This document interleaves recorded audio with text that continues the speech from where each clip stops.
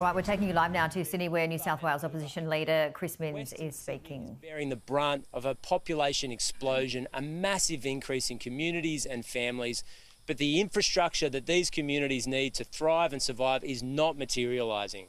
So this is a small announcement that we're making today, part of a bigger push by New South Wales Labor to be a champion for Western Sydney.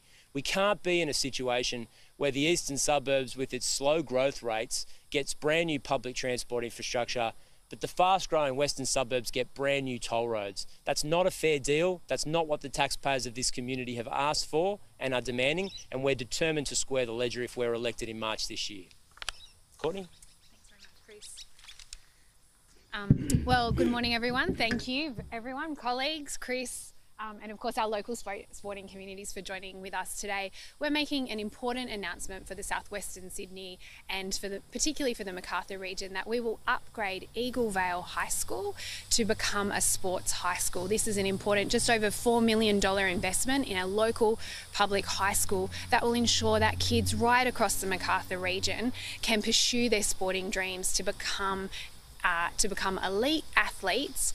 Importantly, it allows them to combine both of that elite coaching, but also to continue to pursue their education, which is so important. We know that athletes do have, unfortunately, a limited career, and we think it's really important that whilst they pursue those sporting ambitions, they also still get that access to education at the same time.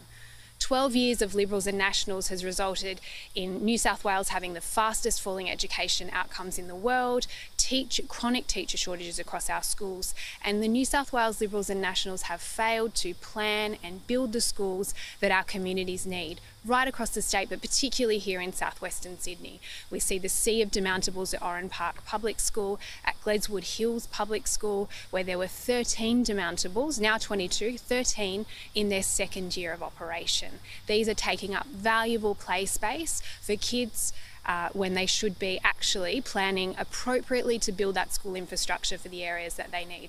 Indeed, there are a number of schools that the Liberals and Nationals have promised for this part of Sydney that have failed to materialise. Talk to the parents in Gregory Hills who drive past a vacant block of land every day, to the overcrowded Gledswood Hills Public School, or the parents of Leppington who were promised a new selective high school 4 years ago, and this government has failed to even give them a specific site for that location, for that school.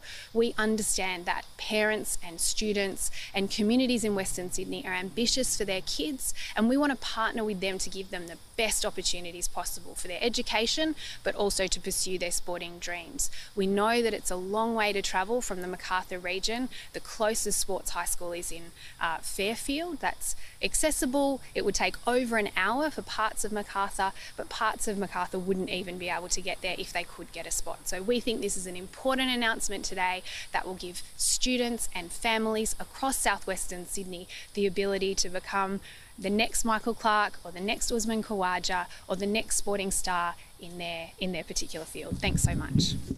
An update from Labor in New South Wales there, live in Sydney, including a $4 million investment to upgrade Eagle Vale High School.